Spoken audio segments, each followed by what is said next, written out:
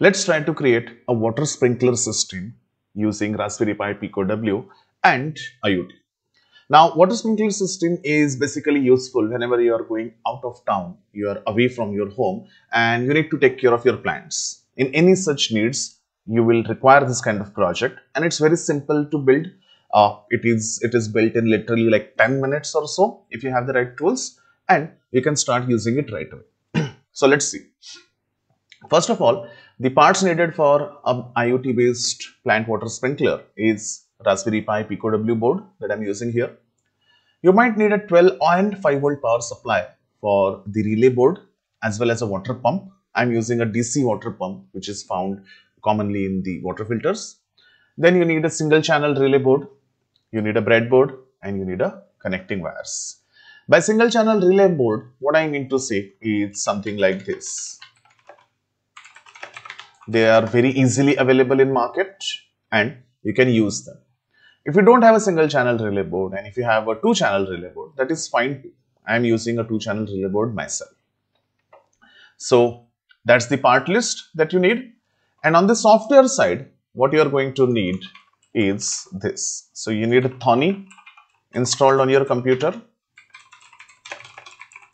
and you must know the basics of code downloading or running Micropython on Pico W board. If not, you can refer to a previous video in this playlist and you can take a look at it. Then you are going to use the Blink IoT platform for this project. So simply create a Blink free sign up account over here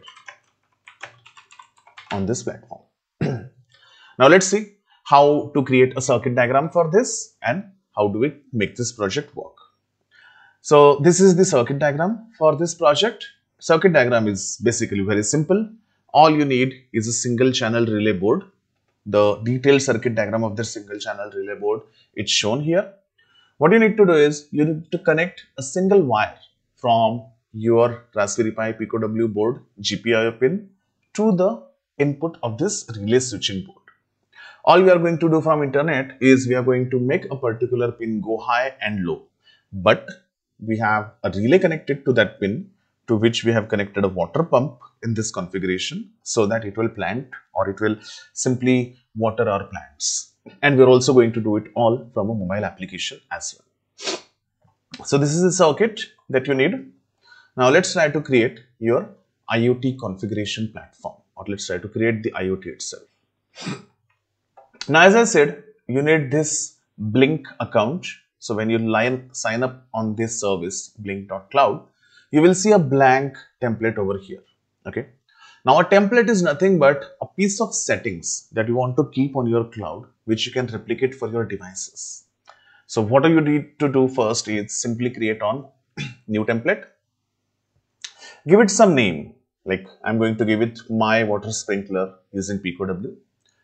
Select the hardware. We don't have ESP32, so simply select other because Pico W is not in this list, at least till now, and keep the connection type as Wi-Fi. That's it. All you need to do is click on done here and you are done. Now, please don't get afraid by all the different things that you see here. There is nothing to worry about.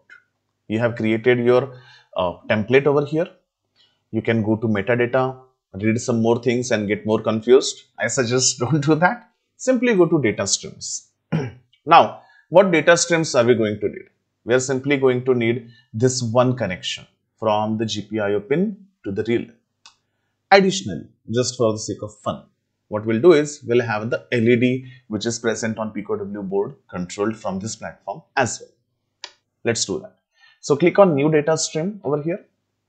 You need to select this virtual pin. Remember, this is a template. So have a virtual pin selected here. Name it something. So I'll just name it as relay. That is my water pump relay. I will connect it to virtual pin V1. It doesn't matter. You can connect to V0 also. There is no unit. Main value is 0. Max value is 1. Create. That's that. Let me create another data stream. Again virtual pin. This time let me call it my LED. And I'll connect it to pin V2. Again, no other change. Min value 0, max value 1. That's that. Create. Now what you have done is, you have created a template of device. You have created 2 pins in that template. Both of them are virtual pins, V1 and V2. We'll see how it goes and how it connects to the Pico W programming. Now let me go to web dashboard and let me have a switch here. So web dashboard is nothing but a place where you can connect various widgets, as you can see here. We are in the free account, so there are limited number of widgets available in free account, but I guess that's enough for us. I'll just need 2 switches, one for LED and one for relay. So I've got my switches here. Let's go to their settings. Title, let me call it relay, and data stream, let me connect it to relay, that is virtual pin V1. On value 1, off value 0.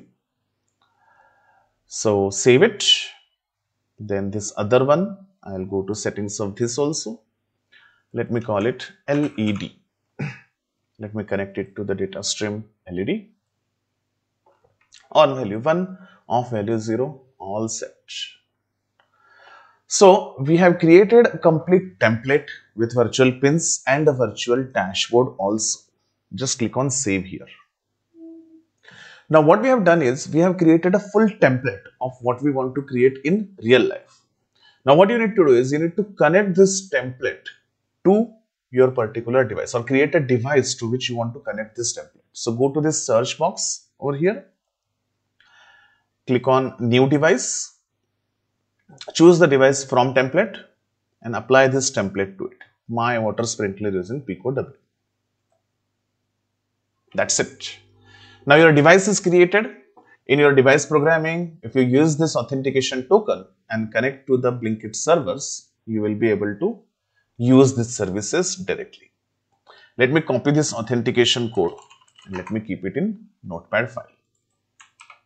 Now I'm going to show you the program for it, and I don't want you to be confused looking at the program. The code for this particular project will be consisting of 2 parts. One is the library program itself for Blinkit, and another one is the main code which we want to run. Now I don't want you to get confused with understanding the library program, at least for now. Don't do that. Simply copy this whole code as it is given along with this video and save it on your Pico W board with a name called blinklib.py. Let me show you how do we do that. Just you need to name it blinklib.py. So, okay, my Thorny, I suppose, is hung up a little bit. Let me close and reopen my Thorny. All right. Now let me open those programs from my Raspberry Pi Pico.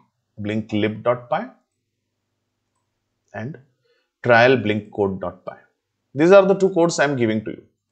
So this is a library code. You don't have to do anything with this. Just save it as it is and name it blinklib.py. It's saved, close it. Now this is your main program and this is interesting. You definitely should go through it. What we have done here is import time, import network, from machine import pin, and then import that blinklib. Next what we do is, we are connecting to the Wi-Fi, as this is my Wi-Fi SSID and this is my Wi-Fi password. First one is SSID or Wi-Fi name, second one is password. And then you need to mention your Blinkit authentication code here. So I'll just delete this code and I will copy the one which I have got from here. So I have got this from here, okay. O starts from O and ends with 6. So put that over here. That's that. Next, there is a program to connect to your Wi-Fi up to this point. And after that is our actual Blink code, which is very simple. All you do is you just create this object Blink and connect to the Blink servers using the authentication that you have. Once you have connected with the authentication, you can use the services connected to those virtual pins V1 and V2. So now for my connections here, I am declaring relay 1 pin and LED pin. So relay 1 pin is connected to GPIO 1. If you go to the circuit diagram, you will see I am using GP1. So GP1 is mentioned over there in the code. And LED, I'm going to use the onboard LED, which is present over there. So that's why simply capital LED, that addresses the onboard LED. Now the way the code functions is, once it is connected to the Blink servers, the program will keep running in this infinite loop of blink.run. The moment something is received from servers to the device, these routines will be triggered. So we have two routines written here, @blink.on v1, @blink.on v2.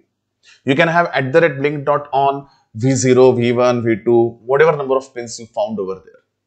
You can use any of those pins. It doesn't matter. All you do is, those are virtual pins on which the server will create a trigger.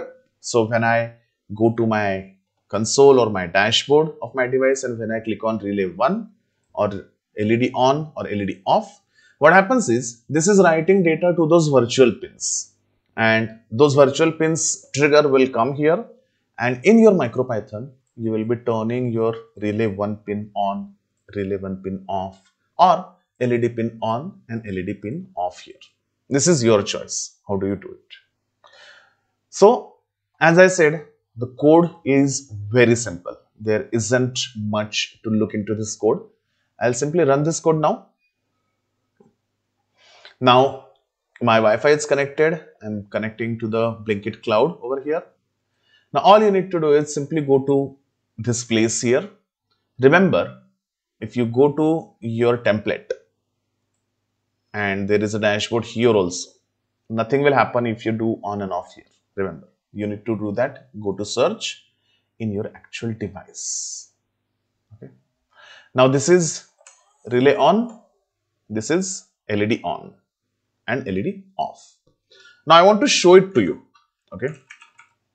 So I'll just do one thing. I'll use my camera for now, and I'll show you my entire setup. Although I think the water is missing right now, but I'll fill it in. Don't worry. So this is my setup. Okay. The orange LED is totally redundant. I'm just using it for effect. So ignore it. Okay. The actual connection is very simple. As I told you, I'm using a 2-channel relay board because I don't have a single channel relay board. My Pi Pico W board. This relay has connections over here made exactly shown in circuit diagram with this water pump. I'll be submerged into this jar or a bottle, and this is my plant. The whole connection of the whole setup is very interesting and simple. So this is a water jar. The water pump is submerged in here. Then I have connected this water pump, and this is the end of this water pump which will go into my plant. And then here is the entire circuit setup. So I just want you to show it first. Okay. I will keep this window connected to right hand side and keep this window connected to the left hand side. So if you see, I'll just click on the relay on button here and see how instant is the action. You will hear the sound of motor. Relay, let's turn it off. Let's try to turn the LED on and off. Yep. LED on, LED off. This is the motor inside the jar. Relay on, relay off. As simple as that. Now give me some time so that I'll fill it with water and get back here. So I'll just adjust it for now. Yeah. Now this is a good thing. Yeah. I can see it here. Camera is set. Now I'm back. Now if you see, this is my water jar.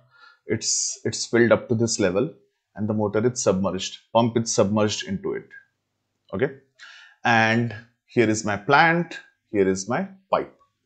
Ideally, when you deploy such a project, this water jar should be replaced by your water tank. Simply put this kind of submersible pump in your water tank, and you can have your pipeline made like this. It can also go through multiple plants, and you can also make holes into it for drip irrigation kind of thing. Now let's try it out. All said and done.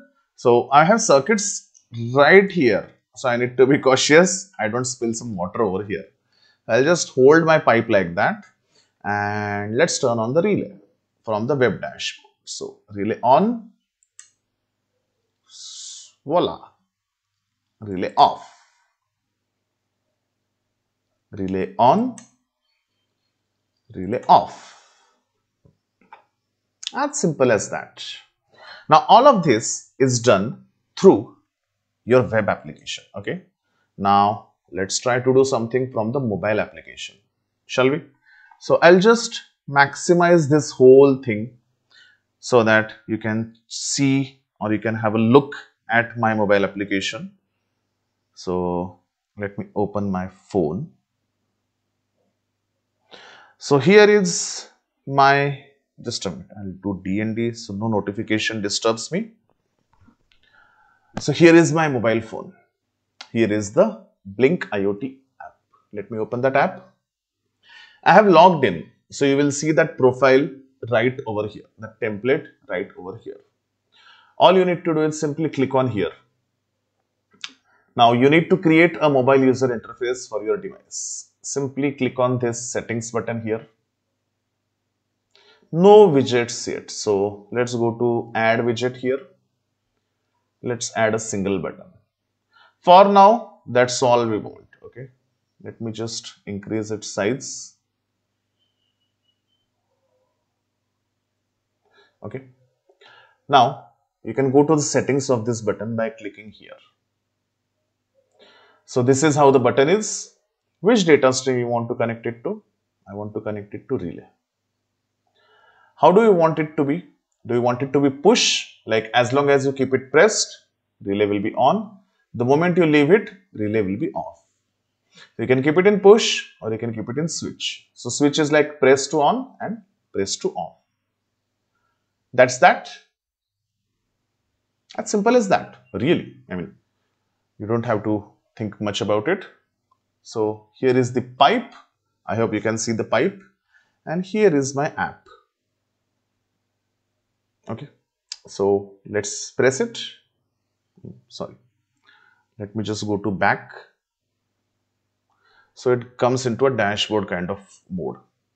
Okay. So I'll just have it like this. Click on. You see the water started. Off. Again, better view. So on. Off. On. Off. As simple as that. So with mobile application as well as with the web application, you have seen how to create a complete sprinkler system. The circuit diagram and the code, everything is given along with this video. I hope you will enjoy creating this project, and if you face any issues or if you face any problems, feel free to message me. Thank you for watching this video.